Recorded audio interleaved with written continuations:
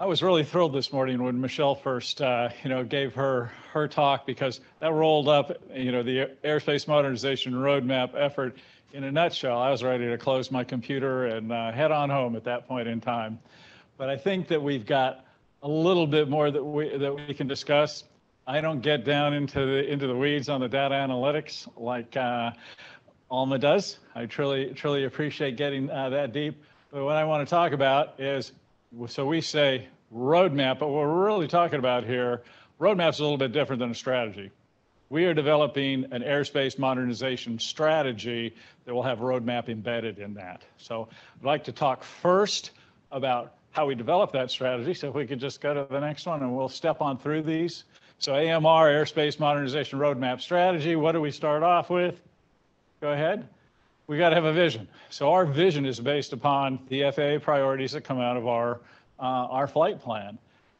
That builds to, there we go, our strategic goals. So embedded in our flight plan are several strategic goals. We've heard operational excellence. We view that from an efficiency perspective. And then safety, of course, safety always being job one for the FAA. And then from there, we develop our strategic initiatives to support those goals. So how are we going to address those things? Michelle talked about several elements of how we engage with stakeholders. I know that's always a concern.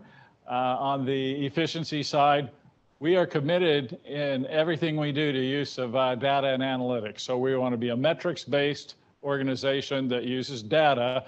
It's one of the reasons why I love everything that Dave and Alma, and Kurt have done, because that's all data. Okay, it's metrics, and that we've built that basis or that foundation for developing our strategy too. On the safety side, of course, collaboration, industry, and inside of the agency, and again, the use of data and analytics. So always our number one priority. So now we've got a line. So we've broken up our strategy into different areas of responsibility. So above this line, we're talking about headquarters functions. So headquarters provides several elements of this. One is inventory optimization. I loved, hearing that earlier today, because, we're talking about assessing which procedures are due for removal. So we've developed a tool that's going to help us with optimization of procedures. It will flag procedures that are disused and may be viable for removal. Of course, we're working with the VOR Mon on VOR Mon removal. That's one of our ongoing projects. Also at headquarters focus area, concept advancement. So some of the things that we were talking about earlier, we're talking about EOR, MARS, other advanced concepts that we want to integrate into the future strategy, the future of our strategy. And then, of course, the quantitative data. We view that as being a headquarters responsibility to develop that data and provide it for use below the line. So below the line, notice over on the right-hand side, we talk about prioritize through SALTs. SALTs, that's our vaunted service area leadership team. I've got a couple of slides later on that we'll talk about that a little more in depth. And of course, the key factor for the service area level below the strategic initiative line starts off with safety. We've developed, you might have heard this term, what we call airspace portfolios. I've got a little bit of an example of that rolls up the quantitative and the qualitative data. So we do two elements of this, and I noticed Alma had the same thing in some of her slides too, was we look at the quantitative data, and then we make a judgment on the quantitative data using qualitative input, that SME assessment. In our case, we're talking about developing the strategy, through the service area leadership teams. That's where our assessment of that qualitative data happens at that level. Airspace modernization playbooks, that's a tool. And, some of this is, clearly take off from the way we did business in the Metroplex too. So we had checklists and playbooks and different devices that we used. Next, so where does that get us? This is all focused around the center, the service center, or the service area level. That service area leadership team led by the service center director, developing, using the airspace portfolios that we've developed with the quantitative and the qualitative data to feed information to that service area leadership team that can do an assessment of the needs in their particular service area, and they make a recommendation to the OG, as Michelle mentioned earlier. So the officers group will then make the selection of which locations we're going to pursue for modernization projects. And notice I didn't say airport in here once, right? Because we're talking about airspace. We're also looking at those airports too. So part of our consideration, and this is informed by our engagement with Alma and Dave and Kurt, is incorporating those TBO efficiency metrics and system-wide efficiency metrics into our process. So the efficiency metrics that we started off with were based upon procedure efficiency that was informed through the 7 different metrics that RTCA gave us in 2012, and that was the top of descent to the runway on a particular procedure metric. So that's where we started, but we've evolved from that point. After we get our service area leadership teams engaged, then we go to the next one. That's where we start looking at our roadmap. You know, we started off with NSG 1 and 2 airports. That's 74 airports, so a little bit different than the 52 that we used in the TBO analysis. We've already integrated looks at the airspace, and we think through our engagement with Alma and team that you know, we want to make sure that we give appropriate consideration of you know, the TBO needs for a particular area in the decision-making process, and I think you'll see that when we get a little bit further into the salts. And this is where we developed our airspace modernization roadmap. It's like I caught them all. I had to go. We initially, all of this said airport, but we've got airspace is the way we've evolved this. So a couple of more elements to this. We want to talk about industry. We could go one more. So industry, that's where, you know, Michelle talked about this engagement. At a couple of different levels. So we've got the COO engaged with maybe your COO through that NAC level, and that's a congressional tasking where he is assessing what the needs of industry are at his level. That includes working with, you know, planners and strategists at the company level. The NAC, we talked a little bit about that, the different NAC taskings. You know, I know that there's some concern that, you know, some of those that's old stuff. From what I've seen today, some of the input that we've received, and I'll talk back to 2009 and 2012, you know, RTCA tasking and NAC tasking. Guess what? Some of those metrics are the very same. That efficiency metric, delay metrics, schedule metrics, you know, time-based use of time-based metering. Some of those elements have not changed at all. They might be due for a refresh, and I think Michelle alluded to that we may take another look at that, you know, post-selection on exactly how we did what we did and what our metrics are. We're already committed to that, working with you know, TBO and with the efficiency metrics. So certainly when we get down into the executing on a project level, you know, we hold hands with industry, with our tech pilots to get that job done and develop the best procedures. Industry can mean, you know, many things done at that service area leadership team level, and I think you'll see when we look at that particular slide that you know, we have several different elements and different ways that we connect with industry, and we talked about a couple of them already through the you know, NCF and through the CDM forums. So, next slide, please. This is one of my favorite slides. I like to tell people this should be turned upside down because the priority is actually from the bottom up on this. It's the service area delivery point is what we want to be focused on to determine, you know, what our airspace modernization needs really are. So that's airports, facilities, and you've got to read airspace in here, which we'll see. We use the service centers conducting the analysis based upon the quantitative data that we've given them, the diagnostics, doing the qualitative analysis, and again, feeding that information through this device we've created, the service area leadership team, in order to determine what the priorities are for modernization at a particular area, and then feeding that information up to the headquarters level. Headquarters function is strategic oversight. So past projects, we talked about Metroplex. We could look at any other project level and say, well, that was driven from the top down. That was a headquarters gift to the field, which I know was well received and loved by many. We're taking a different view of it in the way we've developed this strategy, and we want to develop our modernization projects. So high-level look at what the airspace modernization strategy is, and on to the next slide. So what's in scope? Well, in the past, we looked pretty much at SIDS and STARS. We did some approach work. We stayed away from airspace, rulemaking airspace. We didn't touch that in some of our past projects. For airspace modernization, we're saying the infrastructure includes all of that. So SIDS, STARS, it's not just PBN work.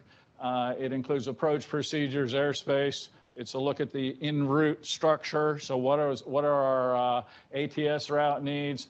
And then we integrate our other capabilities. So TBO should probably be a big bold and up a little bit higher in here. So we'll have to adjust that on here. And again, the other things, EOR, multiple airport route separation, the whole, I'll call it the full Monty of things that we can do in airspace is what we want to try to address here.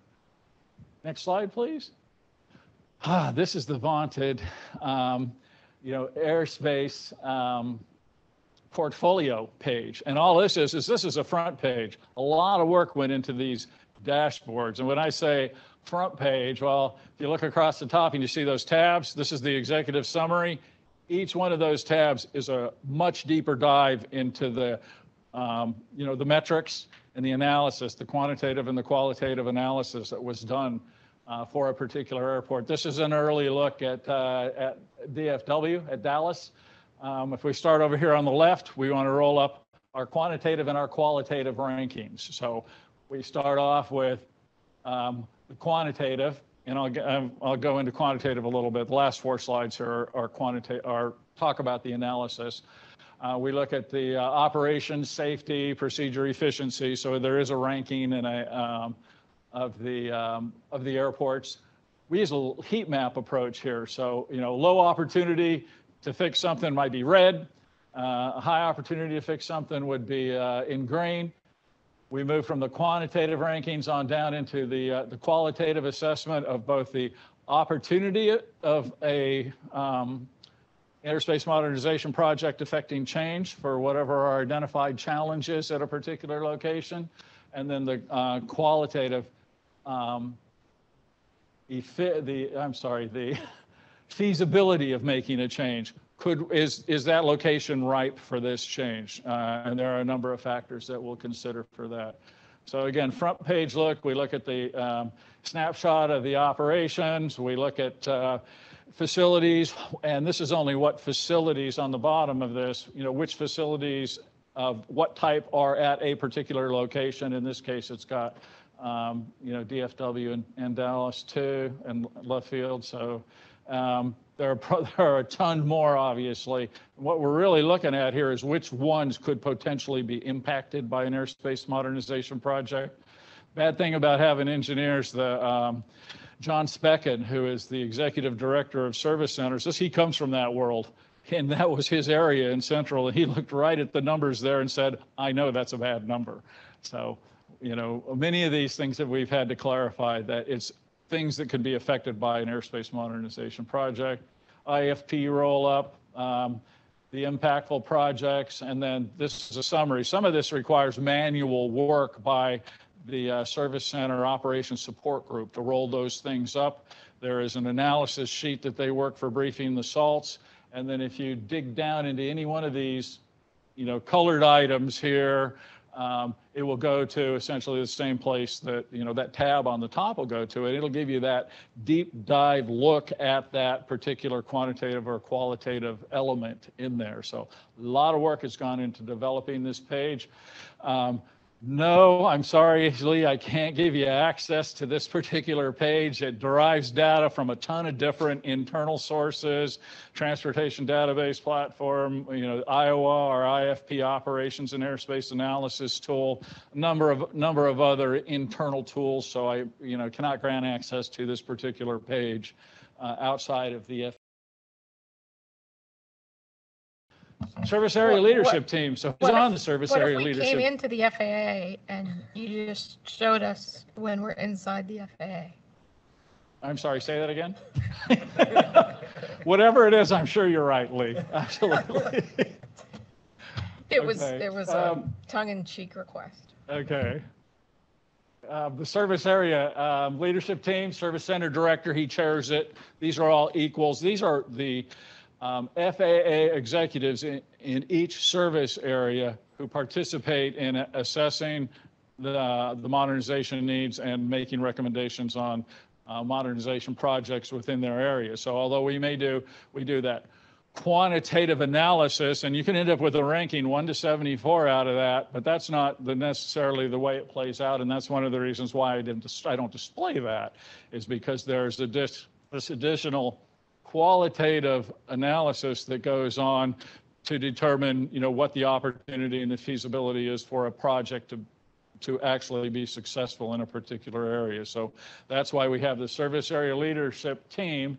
So there are service units. Everybody knows what our service units are in the ATO, right? So we've got mission support. We've got our director of air traffic operations. That's, in Wendy's organization. Tech ops. Over in system operations, we've got the deputy director of system operations. That's the AJR, representative. 2 other lines of business participate in this. So regional administration, and I think that's out of policy and international. And then we've got the directors of airport division. So they don't work for Tim, basically, is what that means. They work for the administrator. They have their own administration. They participate in this. Obviously, they're key stakeholders. And then, one of their key functions is to make sure that they are in touch with all of these other elements on the right-hand side, the little yellow bubbles, airports, bargaining units, because that is a key factor in our engagement for everything that we do. The elected officials, industry again. So, whether it's the director of the airports division, regional administrators have a tendency to be in touch with that, air traffic, and we talked about SysOps having engagement with industry and their awareness of what industry needs are. So that's all rolled on up in here with the service area leadership team. So when they, they have their meetings, SALT meetings, and they assess what the needs are, that they can take all of that into consideration. Keep in mind, this isn't a one and done here. This is an enduring strategy that we're developing for doing business for modernization projects now and into the future. It's not going to replace the 8260.43 process. It doesn't change the use of the instrument flight procedures gateway, the validation and the prioritization of procedures that are suggested to the FAA through those devices. That remains the same. This is an additional element that'll fall underneath the prioritization as a national program when we do projects through this particular strategy. Let's go on. So I'm not going to read through the latest update. It basically lays out some of the things that we've already talked about. Where we get our data. We talk about how those metrics track, where we get them from. Qualitative data, the things that are considered underneath that qualitative data, which is a bunch. One of the things that's been really valuable to us is that engagement with AJR and AJT on TBO metrics, and efficiency metrics. So I thank Alma and Kurt and team, for informing us on that. Airspace portfolios, I wish we could say we have the same problem being behind the firewall. If we click on one of those things here, it might spin for a while, but we continue to develop it, refactor it, make changes to it based upon the experience that we're having with the service area leadership teams. And then here was the bottom thing. This is the you got to read that bottom line down there. So Michelle alluded to this. She said, we're going to pick 2 sites per service area. That's 6 across the agency to propose to the OG in October. And then it will be the OG, the officers group, to make a decision. Okay, that could be airports. It could be airspace. So we're not going to be pre-decisional. I can't, let the cat out of the bag, even if I knew what the SALT recommendation was going to be. But it does not have to be exclusively an airport project. It could involve airspace at some level. Next. So I'm going to go through these steps. This is writer slides. Some of you. Sorry, more questions. So Michelle said 2 sites. You just said 2 sites. I did. Is that sort of a spread the peanut butter type of thing, or was there is there any latitude that maybe there would be more than... you might end up with 3 in one service area versus that's a great 2 question. Across the board? That's a great question.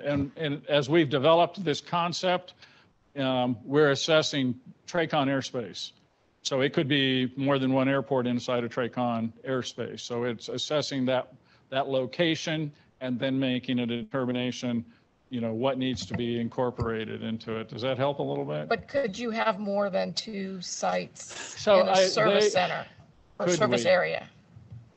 I know that's entirely possible. I would think you would be looking at, primary and a backup, recommendation. But at this point, we're targeting 2 per service area. And I don't know that that's exactly spread the peanut butter. It's, an assessment of the needs within those service areas. And we want to make sure that we address 2 locations. So that's some of us simple airline people back here are doing some math. Yep, that's 6. And that's a long time to get to all these places. Is there possibility that this could speed up, that you could add more sites in the future, or is there not even any thought to that right now? You just I wouldn't say that we've had any thought to that. Just, like we talked about, there are already a ton of things in the gateway, that we've looked at and are on request from the PBN clarification task that are being addressed. Whether it's, Louisville, Standiford, if it's Atlas, want an OPD arrivals, any number of things that are still in the gateway in the clarification task that I think we could demonstrate are still being worked. So other work doesn't stop. I wouldn't say it's going to be a long time before we get to all of the other places. I wouldn't, try to hazard a guess about that. I don't know that our objective is to get to all of those other places too. Some of the things, if you look back in that original, those RTCA documents I mentioned, some of the same locations we're talking about right now are in there. So 10 years later, we're still looking at it. We're still revisiting some of those locations. Yes, ma'am. Yeah, so maybe I can help with this. As you've heard, we're trying to prioritize a little bit better. We're trying to be smarter, but it doesn't mean we're not stopping any of the other work at some of the other places, okay? But we're trying to prioritize a focus on particular areas in the service center. Doesn't mean that we won't do that in the future, look at more sites. But as you've heard, Tim and others say we have a math problem, okay? So this is our first step at prioritizing. Listen, we've had lessons learned in TBO. We're going to have lessons learned in this as well. So it's going to evolve, and we're going to figure more out going this direction. But just because we're doing this per service center doesn't mean we're not doing other work at other airports. Okay. Appreciate that. Again, four slides. These are the last 4 slides to talk about, where that how our process evolved. 4 phases to identify, selecting a site. So first was that quantitative analysis. We based it on safety, procedure, efficiency, and operations. And, we've done, we can, change the percentage and, basically we have done that and they come out pretty much the same. The need comes out pretty much the same from a quantitative basis. I did not provide any of the listing of the airport groups. Again, that would be pre-decisional on my part to say, that New Orleans is the top of the list in some, on a list, which is, I don't believe it is. So we didn't provide that information here. This is just the start of the identification of the modernization locations. So that's the quantitative ranking.